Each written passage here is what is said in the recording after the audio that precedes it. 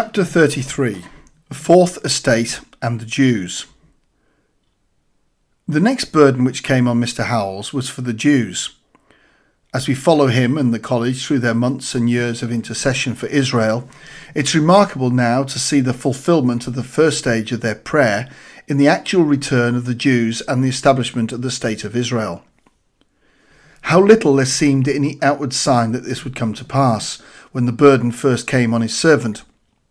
It reminds us that no great event in history, even though prophesied beforehand in the scriptures, comes to pass unless God finds his human channels of faith and obedience. Prophecies must be believed into manifestation as well as foretold. The burden first came on Mr. Howells when he read of the proclamation by Italy on September the 3rd, 1938, that all Jews must clear out of Italy in 6 months. This, coupled with the anti-Semitism then so fierce in Germany, turned his thoughts towards the return of God's people to their own land. He said at the meetings, September 3rd, "I have a great burden for these people, and I want God to lay their burden on me. The devil, through Hitler and Mussolini, is being used to send them back to their own land. It is the fulfillment of prophecy. It is another sign that this is the closing of the age. I'm longing to help God's people to return to their land." September 5. In Isaiah's prophecies about the second return of God's people, he says in chapters 11 and 12 that God will draw them from the four corners of the earth. That is just what is happening today. The Holy Spirit is longing to help them through someone. I want God to touch me deeper still with the feelings of what these people are suffering. September 7. Daniel was able to prevail with God in a wonderful way for the return of God's people after he had seen that the 70 years of captivity were ended. He must have faith and believe God's covenant with Abraham that they are to dwell in the land, and not merely have sympathetic feelings for the Jews. God moved Cyrus, the one who had held them in captivity, to supply the money to take them back.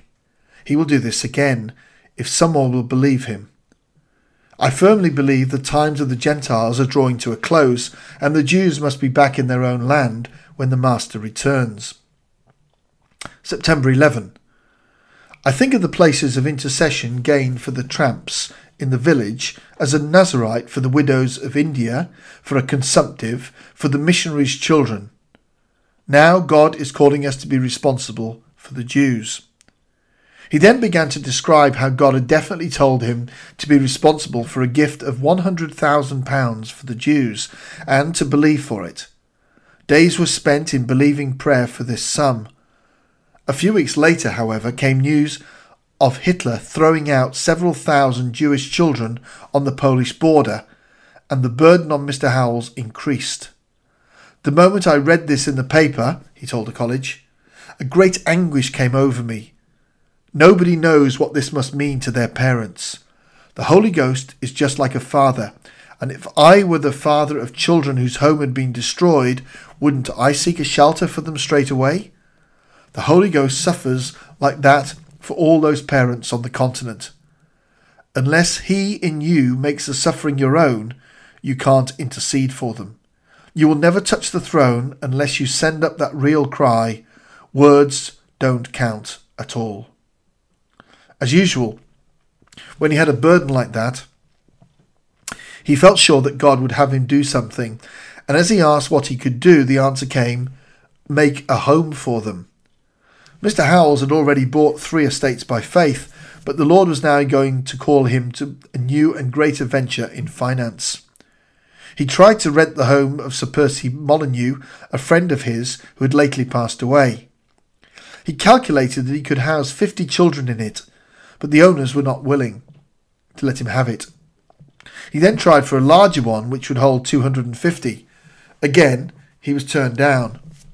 Then one night God whispered to him, Penlarker, the name of an estate he'd heard of but never seen. He knew that it was one of the largest in the Swansea area and that the owner was Sir Charles Llewellyn. On inquiry, he found that it consisted of 270 acres and that the Roman Catholics had made a former offer of £14,000 for the mansion and 2 fields only. so he realised it would cost him nothing less than £20,000. The records of the meeting for the next week or two speak of constant prayer about it, until on November the 26th he came right out with this statement: "I shall buy the new estate, probably next week, and I'm willing to risk my all in order to help the Jews." When he went to the agent, he found that he had no time to lose because some others were preparing to make an offer for it. He had to make a decision in 24 hours. That day he said at the meeting, "These others are forming a company to buy Pentlarca, and I must look to the Trinity to be my company." And on the next, today, I was told would be the last for buying Pentlarca, so I made an offer greater than that of the syndicate.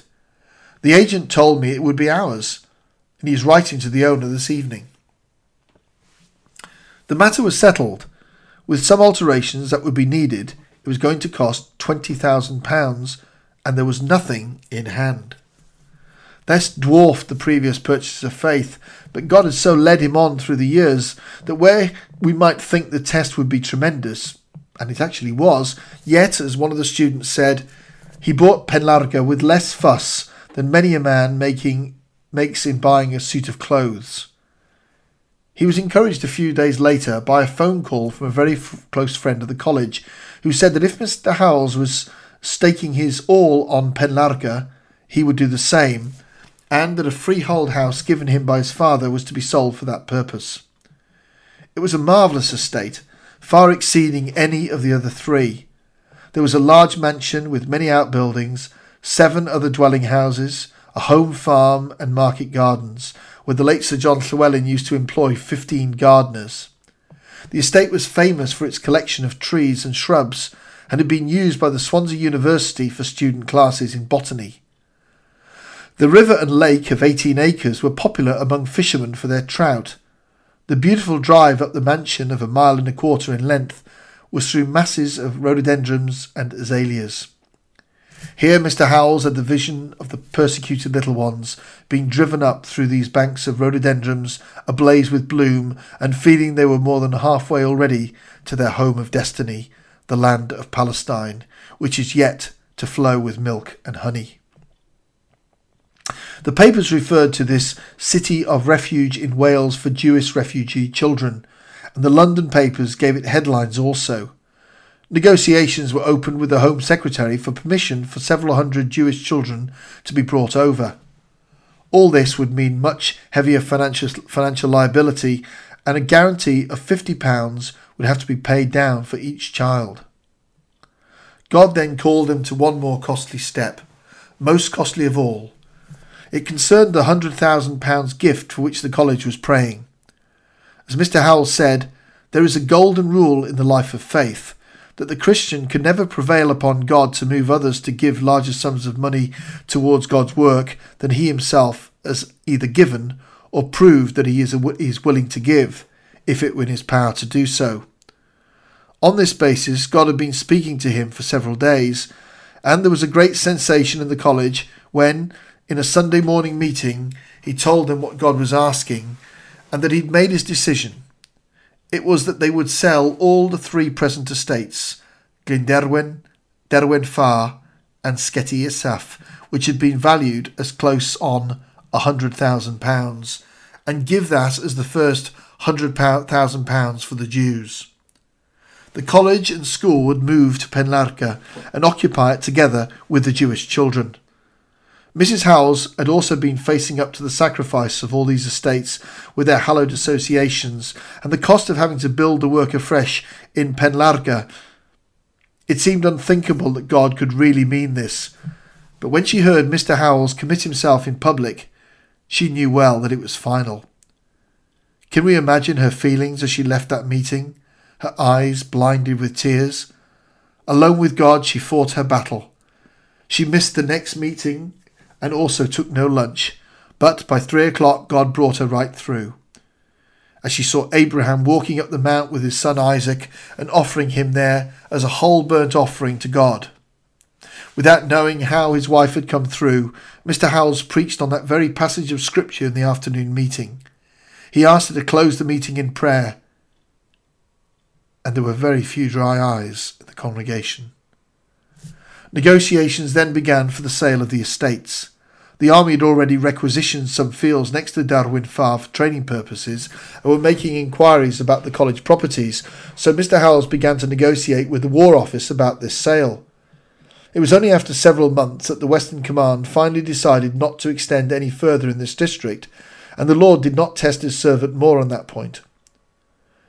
At this same time, there was a series of meetings in the college when the Lord spoke to many about laying their missionary calls on the altar and allowing the Holy Ghost through them to take the place of fathers and mothers to the Jewish refugee children. It was a real surrender on the part of many, and although that ministry had not yet materialized, it was God's strange way of wisdom, for it meant that this company of about 120 were set apart by the Holy Ghost during those unexpected war years for the life of intercession. Once again, it was God using one apparent call to prepare his servants for another and higher. By this means, he had his army of the Spirit who were going to fight the war through on their knees, to free the world again for every creature to have the gospel. While they were preparing to receive the children, war was declared with Germany and their plans had to be changed. Although 12 Jewish children did arrive and become part of the college family, it was another time of testing for Mr. Howells. When you try to do something for God, everything comes against you, he said. Could anything be more against me than this, that after I bought Penlarca for the children, the war came and I couldn't take them? When God speaks to you, you can never doubt it. If what God had told you leads you into great trials, then you go back to God and turn the burden of it on him. Nothing could have looked more like a mistake than this, for I had a great liability at that time, but I did not question it once. I knew it wasn't a mistake, although the devil told me it was. Although we could not get the children, yet we obeyed God in buying that property. He told us that we were to have thousands of pounds out of it to use for the kingdom. How wonderful God is. First, the possession of that great property gave work to the young men called of God to remain in the college for intercession. They were occupied all those years in felling timber on the estate and, as a consequence, were exempted from other service. Then, while the war was still in progress, Mr. Howells was led to have plans drawn out for the building of houses on the estate. It was a providential guidance because sometime later the government introduced a law whereby all land is made subject to charges in the event of development. A clause, however, was inserted in the bill exempting any land for which plans had been passed before a certain date. Very few could take advantage of this, but the Penlarca estate was one, and when the houses are built, thousands of pounds will be saved for God's treasury. The Penlarca mansion was then offered to Dr. Barnardo's as a free gift to house war orphans. After long deliberations, however, the council decided that the conversion, repair and maintenance of the mansion would prove too expensive. Now the Glamorgan County Council had taken it over as a school for backward children, but the estate around remains in the hands of the college, to bring back in due course the sum of money God promised his servant it would produce for the kingdom. Through the years of war, the Jews were never forgotten, although prayer to God was mainly for affairs of the nations. For as Mr. Howells said, when the war came, he changed us from the Jews to the beast, a name he commonly gave to the devil in the Nazi system, and said, get victory over him. But it was after the war again in October and November 1947 that whole days were given to praying through for the Jews' return to Palestine.